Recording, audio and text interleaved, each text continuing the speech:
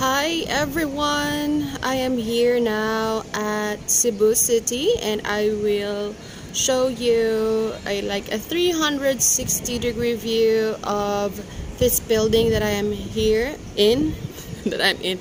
Oh my gosh, I was in a Filipino family for 5 days and I can't barely speak in English. But anyway, let's start off here from this point where there is a devil's backbone plant, which is so interesting because it is flowering. My camera is not that good into zooming compared to the other camera, but I'll talk about that separately. But we're here in Cebu City and you are facing the uptown side of Cebu. I mean, where I am is actually a kind of uptown location. That is Marco Polo, this building on the far right. Sorry, left maybe. You know, left the other right. But that building right there is Marco Polo. If you've been here in the 90s, it was called Cebu Plaza Hotel. So it's in the uptown Cebu. And those two big buildings that are done are called Marco Polo Condominium. And the yellow with the green kind of cap at the back is City Lights, which are kind of a legendary place here, kind of landmark in Cebu. So one of the first, I think, 5 condos that was built in here. I think it was built in the 90s or maybe early 2000. Alright, so I'll give you a tour.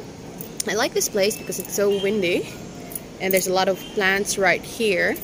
And this is again our kind of start off point, so we should end here in this location. So we go here. It is a windy Sunday, lots of greens still, which is like, you know, for Cebu City I thought like we did a really bad deforestation activities in the past, but it seems like pretty okay. This is now the other corner facing the north. This is a portion of Cebu IT Park. As you can see, they are still trying to build a lot of condos and structures here around this area. It's wet in the side. We have to be very careful because it was raining. Yeah, tropical climate, so it rains like 10 minutes and then sunny again, and in the afternoon probably would rain. So here, probably you have seen this in some of other videos of some vloggers based in Cebu. This is Cebu IT Park. All these buildings, houses, or caters to many businesses across the globe. So JP Morgan is here, JP Morgan Chase, Telstra, offices of other companies that are based in Manila is here.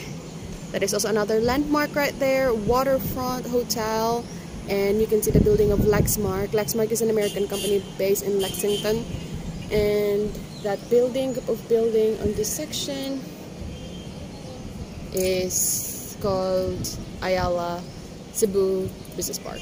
So houses by Ayala. And this is down this building. Kind of there is a garage for buses. Oh, there's a kind of car shop with a little cafe. Maybe a quick visit later. So there is a good shot of urban living here in Cebu City. This is Salinas Drive. And this building right here, this big one, forgot the name of this building. This is a new building next to Waterfront. This is LaGuardia Flats, Calix. I used to work in one of these buildings before when I was supporting a big American BPO here. Oh, there's another guy revving his motorbike. Gotta wait. Alright, we're back. So I hope you can hear me well. There are kids right here. It was kind of I would say lazy Sunday for everybody. I might put an emoji for them because YouTube is a bit sensitive to kids that can be visible online. This is like kind of the heart of Cebu Business District, so I hope it's steady enough.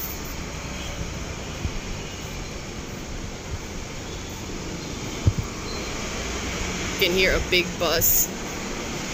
Now there's a truck. Look at all these plants right here. They're all thirsty, but I don't know where to get water. There's no maintenance on a Sunday. Oh, there's again a lot of construction going in here. Seems like business is still booming, even at some point. Oh, they have a little garden there with sweet potato and moringa. Oh, this is a nice day. I can even see here Cebu Strait. I think that's Cebu Strait. The body of water between Cebu Island and Bohol and Leyte. So I will be walking through this path, so I hope I won't slip. Cebu Aeronautical School. I'm not sure if that is still open though. That is a popular school here in the 90s. It's called CATS. If you want to be a flight attendant, something, or technician. Shot of Cebu Business District more clear. Oh, surprisingly, SMC side I can still see here. Amazing. I like this view. So I can see a view of Mandaue, uptown Mountain Cebu, until the south of Cebu. So you see that there's a body of water right there. Mactan is right there. Kind of not so clear anymore. And this side is towards Cebu South. Like, let's move here first. Okay. So, I'm not sure if you can see or if I can zoom in. Let's see this. This is, oops, I cannot zoom. But maybe I will take a picture and then I'm gonna zoom out. I can see here SMC side, like the tower of SMC side. There's big cranes everywhere. That is the mountain side of Cebu. I can see the two buildings of one pavilion. That building in the center that looks pretty old. That's another kind of landmark here because it's an old building here in Cebu. It's called Winland Tower. The big Mormon temple right there. Here. And they are constructing. So this is how it looks like from the inside. Huh, interesting. Okay, because I only see it on the other side. And there's also again construction going.